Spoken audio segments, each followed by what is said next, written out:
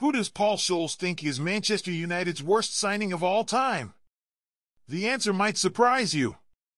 In a candid discussion, the Red Devils legend didn't hold back, calling out one player who, in his words, couldn't even kick a football. Let's dive into the details and see who tops Scholes' list of United's biggest transfer flops.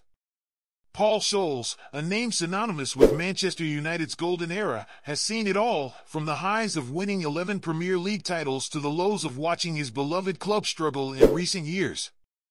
But when it comes to discussing the best and worst signings in the club's history, Scholes doesn't mince words. During a fan debate on The Overlap, alongside ex-Liverpool star Jamie Carragher and journalist David Ornstein, Scholes was asked to reflect on Manchester United's most disappointing transfer. And his answer was as unexpected as it was revealing. The conversation began with a discussion of Manchester United's recent 3-0 thrashing at the hands of Liverpool, a match that had fans questioning the club's current roster. One fan even suggested that Antony, the Brazilian winger who has struggled to make an impact since his £85 million move from Ajax, might be the worst signing in United's history. But Scholes had a different perspective, taking the conversation back to his own playing days. "You know what, I was going to go a bit further back than that," Scholes began. While many might expect him to name a more recent player, Scholes instead pointed to the club's struggles in replacing legendary goalkeeper Peter Schmeichel after his departure in 1999. Scholes acknowledged that while Fabian Barthez was great, it was another goalkeeper who truly earned his ire, Mark Bosnich. Scholes didn't hold back in his critique of Bosnich, who joined United from Aston Villa in 1999.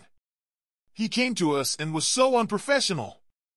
Honestly, it was ridiculous," Scholes recalled.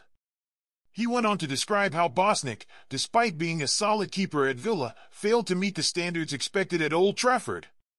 According to Scholes, Bosnich's lack of fitness was glaringly obvious during training sessions.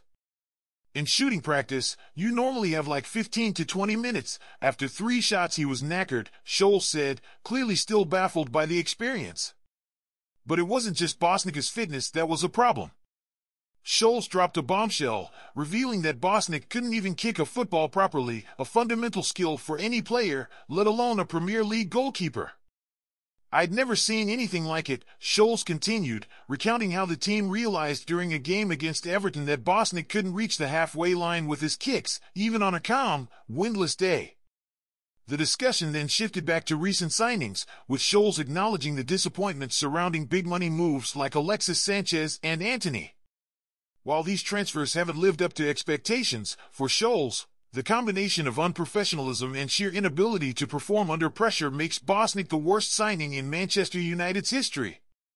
Scholes' brutal assessment was met with some humor from Jamie Carragher, who joked that Bosnich wouldn't take the criticism lying down. "He'll be right on the socials, won't he?" Carragher quipped, to which Scholes agreed, laughing that Bosnich would certainly have something to say in response. And that's a wrap for today's video. Who do you think is Manchester United's worst signing? Do you agree with Paul Scholes, or is there someone else who takes the top spot? Let us know your thoughts in the comments below. Don't forget to give us a thumbs up and subscribe for more insights from AU News. We'll see you next time.